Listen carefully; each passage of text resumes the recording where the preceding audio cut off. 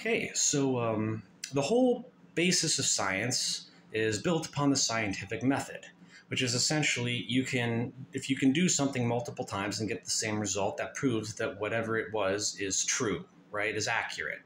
You have accurate data.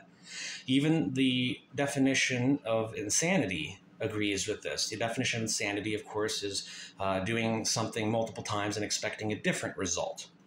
So a sane person would do something a number of times and expect the same result, not a different one. That's what sanity is, right? Now let's look at what a lot of scientists believe. They believe that anything that can happen will happen, right?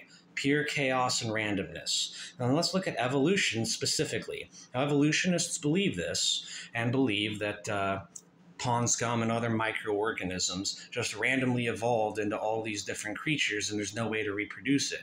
Well, if that was true, scientific laws wouldn't be laws, they'd be situational occurrences if everything was indeed random.